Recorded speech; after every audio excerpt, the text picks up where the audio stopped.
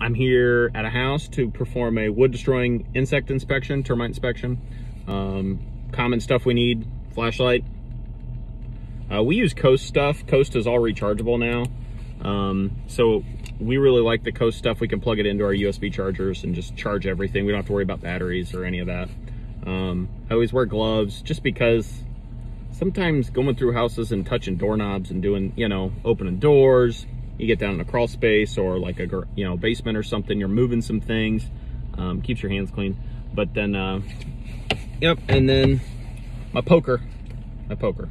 So, very simple. They make extendable ones. I use a 14-inch, just 3/8 flathead, you know.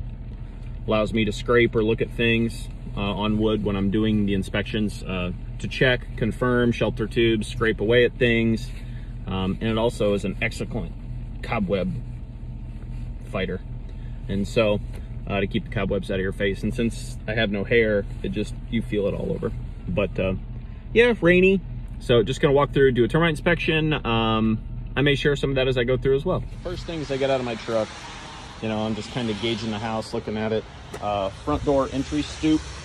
You can see there's drill marks. So there's another one there.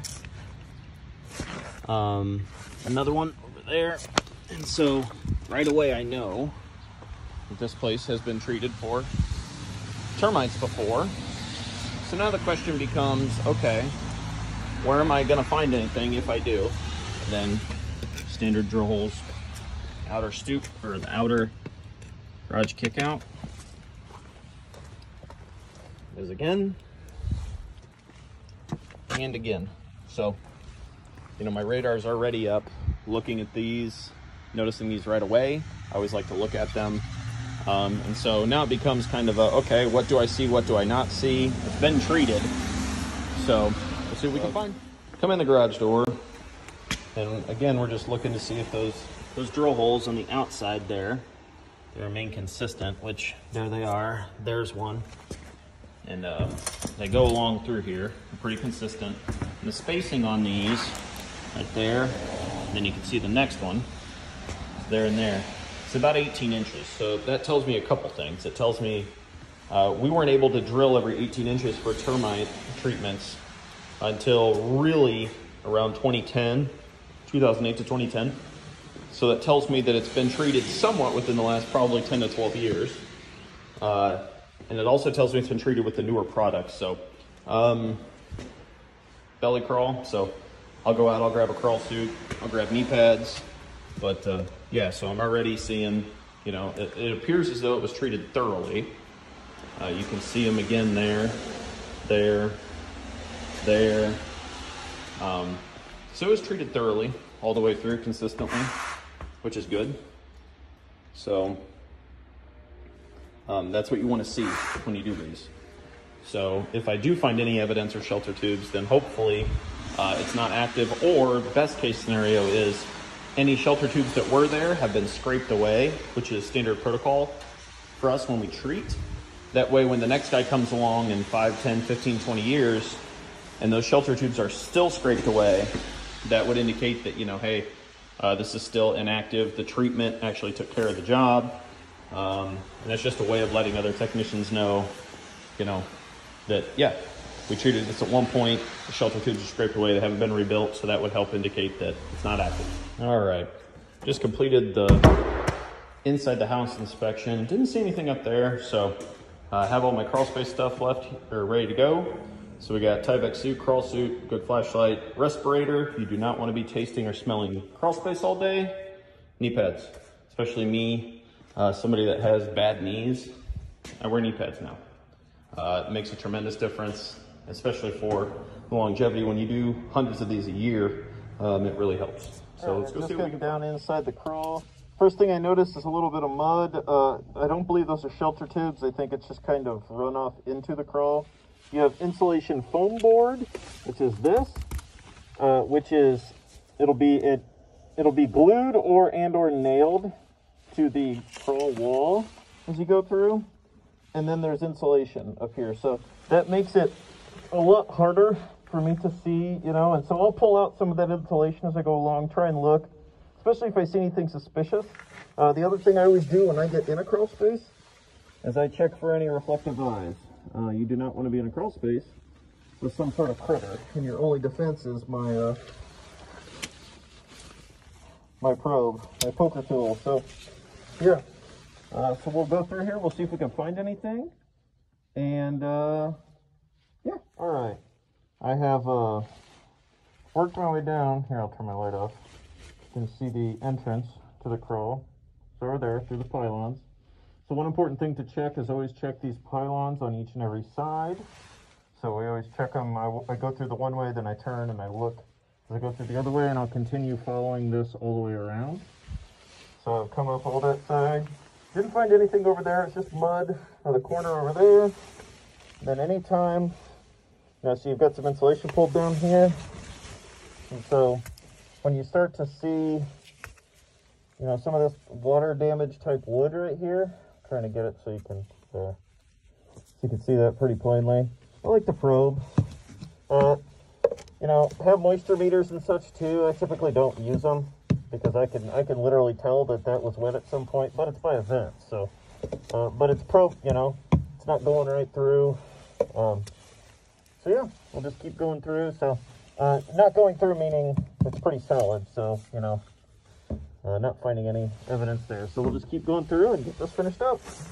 All right. Last time I filmed, I was clear over there underneath that sewage pipe or drainage pipe. I've come along this entire wall. I haven't found any evidence, and I'm clearing this back corner, and the exit is, can you see? Over there. Over there. So I'll have to crawl under that little hole. It was about 12, 14 inches. I'll belly crawl under there, scoop my way out. I haven't found any evidence, but you know, the problem with foam board insulation is I can't see behind it. So I always like to say, I can't see what I can't see. So all of this foam board insulation, and then coupled with, you know, stuffed in insulation up here on the sill, I can move this and look, and I have been as I've gone through. But it's just, you know, I can't see what I can't see. So yeah, but so far I haven't found anything, so it's really hard to tell what was found. You know, but it is important to know that, okay, it was treated, but, and you used to have to note that on the form, but you don't have to anymore. So I'm going to finish up, work my way out, and if I don't find anything, I'm not going to recommend treatment. I couldn't find any old damage or anything new as of yet, so who knows? All right, so I'm all done. Coming out, see that right there, and you trace that along, another up there. As I'm coming out, I saw this as I was getting in, but this is the point of when you go through to always do a, you know, complete circular inspection, so you're getting all your viewing angles as you go through. And coming out, the activity's right here. You can see, looks like maybe they had some wood or something, some wood framing, maybe to pour this form right here. But this here is, let me turn my light off here. That's textbook termite. You can see right where the concrete was poured against the block. You can see where they've come in. You see the shelter tubes. And then, there. And you can see all of that. There we go. You can see all of that right there. The same down here. So that was it. I'm guessing there was some wood there, like I said, to keep that mold there. Yeah, so that's the only evidence I found. Obviously nothing's active. It's been scraped away, has not been rebuilt. So I'll finish on the exterior. All right, doing my walk around on the exterior. Brick fascia, as you can see. So we've got landscaping and debris pushed up against it, so we're not really going to be able to see much there unless it's really, really obvious. See stone up against it. This is the back side of the garage. And so you can see there's a drill hole, and then there's another one right there, right there. One that's broken off right there. Actually, it's right there. It's not that. That's just something else. Right there.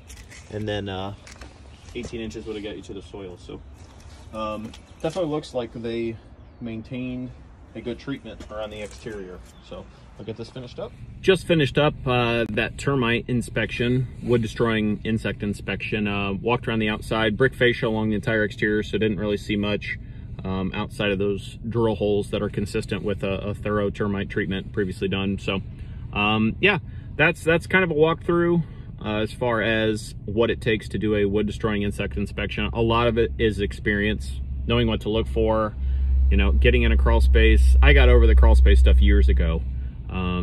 You know, I'm not claustrophobic at all, and you just get down there, crawl through, and you see what you see. So, but yeah, I think that's something that not many people do. You know, very few homeowners ever go in their crawl space, let alone, I don't think a lot of people have that much insight into what an actual wood destroying insect inspection is. You know, with a home like this, it's, you know, you crawl through, you see what you can see, you can't see what you can't see. If it was a finished basement, it's kind of similar to what the foam board was down there. A finished basement's gonna have drywall, it's gonna have, obviously it's going to be finished, so you can't see the studs, you can't see the foundation, you can't see the sill plate.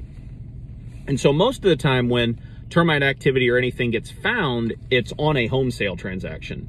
An inspector comes in, looks, because again, homeowners are not going in their crawl space to look for things, nor would they really even know what to look for. And so that's why these things get done during home transactions, home sale transactions. And there's a lot of people that opt out of them, you know, and you know, I know some people do inspections for free, some do them for 50 bucks, some do them for 200, 300. It really just depends where you're at in your area. But to skip out on a wood destroying insect inspection where you're paying, say, $200,000 for a house. I think the average house is like $225,000 in America or something.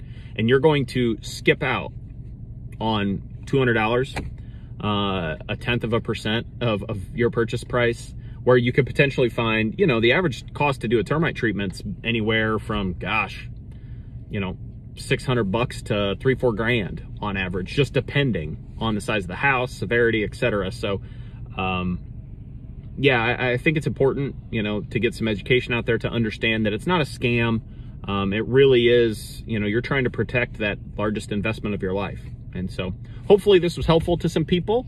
And ask me any questions if you like. I do a bunch of these a year. I literally do a couple hundred a year. So been doing them for a long time. I've had my termite, my wood destroying license for a long time, about a decade now, I think. So thanks again. Be sure and ask some questions if you have them.